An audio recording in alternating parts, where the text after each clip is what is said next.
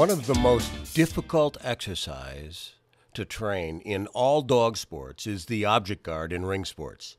The reason for this is that this is the only biting exercise where the dog is left alone and must make the decision of when to bite and when to out after biting.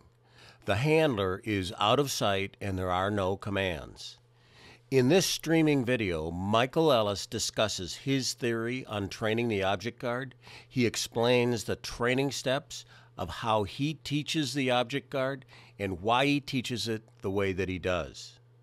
We filmed Michael explaining the training steps to the object guard at a number of different training seminars.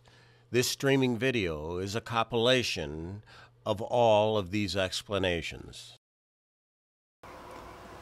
Hello, I'm Michael Ellis, and today we're going to talk about training the fundamentals of the object guard. The object guard is an exercise that is in the ring sports and KNPV, all European-based sport programs. So French ring, Mondial ring, Belgian ring, all have a version of the object guard, as does KNPV, the Dutch sport.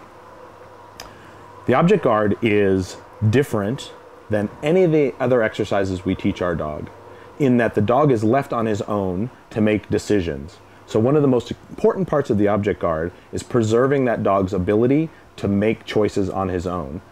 So when we teach a dog to do any of the other bite work or obedience behaviors, the dog is operating off either a command from the handler, bite, let go, heel, whatever, or a signal from the decoy, whether it's an overt attack or escape, that triggers the dog's behavior.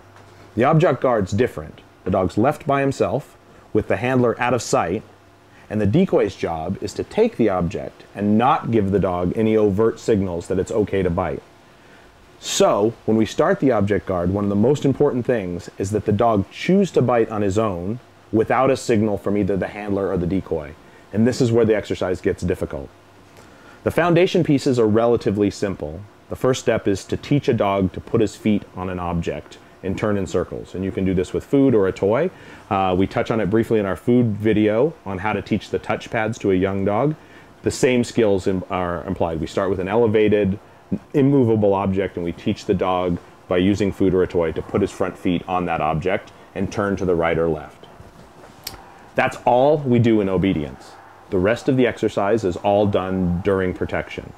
And we want a few basic things established in the dog in his protection work before we start the object guard. Those tend to be, one, that the dog is biting strongly. He targets well, meaning if I send my dog from a short distance to bite the decoy, he knows where he wants to bite him and he's not hesitating and looking for a target. So if it's a leg dog, then I can send my dog from 10 or 15 feet away and the dog will bite the leg comfortably. If it's an arm dog or a shoulder dog or whatever, but the dog is clear about where he's targeting, he's biting with energy, and he'll out. Those are the basic skills that we need in the dog before we start the object guard.